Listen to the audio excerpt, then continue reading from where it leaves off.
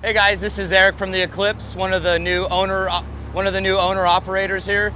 I wanted to go over some simple things about fishing aboard a big boat. One of the most important things we talked about is bait selection, and then the next thing is about how to actually fish on the boat on the appropriate side, and how to not interfere with the whole process of everyone's lines getting tangled and all that. So the first thing is, we talked about, you're gonna grab your bait, you're gonna pin it on.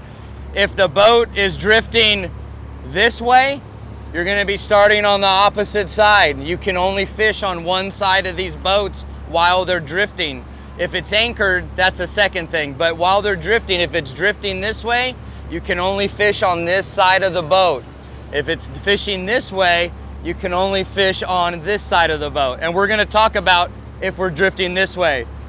You would pin on your bait, you would go to this corner right here. There should be nobody here because they should all be fishing from here to there because the boat is drifting this way. You would grab your bait, put your reel in free spool, either cast it out a little bit if you can, or drop it in and the current would take it. Now, as the boat's drifting this way, everyone is going to be moving. So you'd be starting here and walking up the rail. The boat's drifting this way. Everyone comes behind you. You always want to keep your lines tight. No angles, no tangles, the old saying. And one of the most important things I see people mess up on is they just sit there and talk to their buddy and they're just letting it out. You actually have to feel the bait.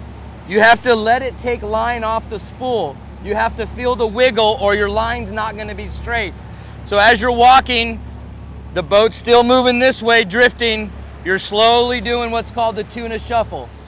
You're walking up the rail, letting line out, feeling that bait swim. The guys are all coming in behind you.